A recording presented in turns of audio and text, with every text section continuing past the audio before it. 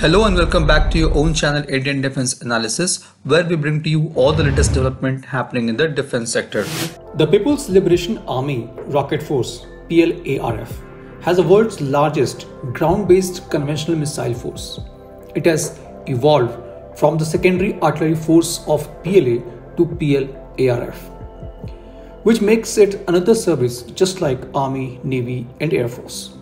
The PLARF has increased by 33% in size in 3 years between 2017 to 2019, which shows how fast China is building its rocket force.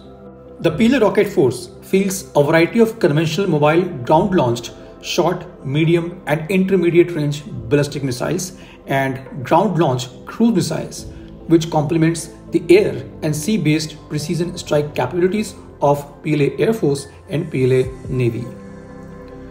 The former Chief of Indian Army, General Manoj Naravane, had said that the future conflicts would follow a reverse linearity, conduct of operations with rear facilities such as command and control posts, logistics hubs, airfields and communication nodes taking the first salvo from precision standoff weapons.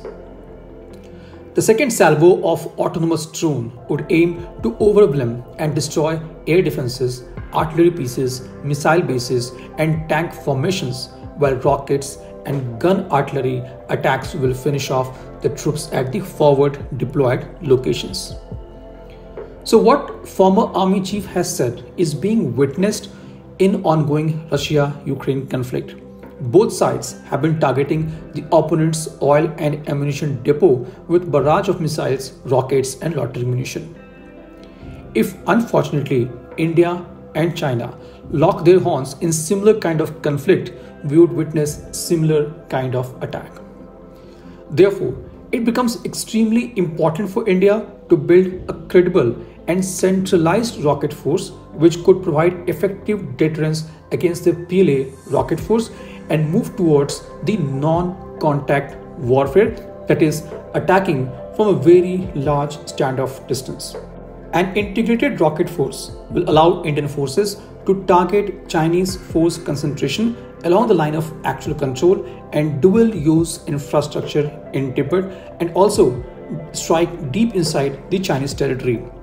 It will also bring existing missile assets under a single architecture and doctrine. In recent few years, India has made significant progress towards building its short and long-range conventional missiles for non-nuclear strike.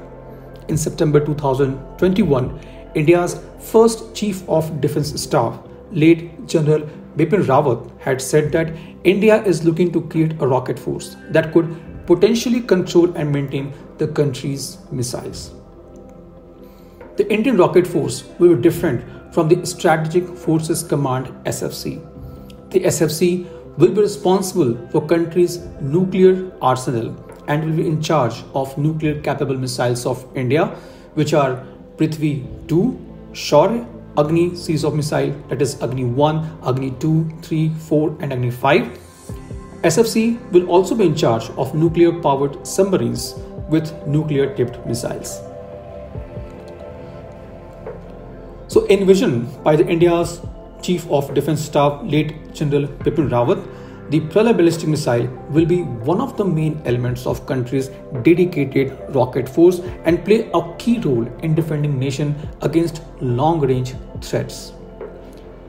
The Defence Acquisition Council has already given the acceptance of necessity for Indian Air Force to induct one unit, that is 120 Pralay missiles, which was followed by another 2 units or 250 such missiles for Indian Army. Pralay is going to be a canisterized, tactical, surface-to-surface, short-range ballistic missile. It is comparable with Russian 9K720 Iskander in range and trajectory. It is superior to traditional ballistic missile because it follows a quasi-ballistic trajectory, which makes it difficult to detect. Pralay, having range between 150 to 500 km, can strike on all Chinese air bases, surface-to-air missile defense system, radar sites and other military assets along the line of actual control. India is also building multi-purpose tunnels in border states to store land-based short-range tactical missiles. These tunnels will store and safeguard missiles against primitive Chinese attack and allow quick deployment during crisis. The next missile, which is going to be crucial for Indian rocket force, will be long-range cruise missiles with range in excess of 1,000 km, which will be derivative of Nirbhay subsonic cruise missile. At present, DRDO is developing ITCM technical demonstrator, which will be 100% indigenous and will be powered by indigenous small turbofan engine STFE of 400 kg force thrust class. As per DRDO, the timeline for the project completion of ITCM is July 2023. The acceptance of necessity for the long-range cruise missile was granted by Ministry of Defence in August 2023 for an estimated cost of over Rs 10,000 crore for Indian Air Force. In February 2024, the acceptance of necessity was also granted for Indian Army, which is estimated to be around 4,000 crore rupees. The other missile, which could be part of India's upcoming rocket force, could be a derivative of Agni Prime. On 5th November 2023, ANI has reported that defense forces are looking to induct ballistic missiles for conventional roles. That is, they won't be carrying nuclear warhead. It will be a medium-range ballistic missile having a range of 1500 km. The report also says that the medium-range missile will be from the existing inventory of Strategic Forces Command. Now this hints towards only one missile, which is Agni Prime. It is the latest and the most sophisticated missile of DRDO with a range between 1000 to 2000 km. BrahMos, as we all know, is a supersonic cruise missile which has been inducted in all the three services. Its range has already been extended from original 290 km to 450 km, and the new missile is being called as BrahMos ER. DRDO is also working to further extend its range to 800 km. On 24th January 2024, DRDO and Indian Navy has test-fired 800 km range BrahMos missile. At the same time, the smaller, lighter and equally capable BrahMos NG is under development. The preliminary design review for the missile has been completed and it is expected to commence its developmental trials in late 2025 or early 2026. BrahMos NG will be 50% lighter, 3 meters smaller and will have a range of 290 km and speed of Mach 3.5. The current air-launched BrahMos missile weighs around 2.65 tons. With NG, its weight will decrease to 1.33 tons.